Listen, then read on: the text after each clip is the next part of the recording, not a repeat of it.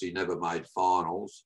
And a few years later, they become a power as well. But one thing I did, Jack, I hung in and hung in and hung in and got to 41 years of age down here in Tassie. And not only played in my first ever senior premiership, but I got best on the ground as well. You had your day in the sun. There you go. 41. Day in the sun, mate.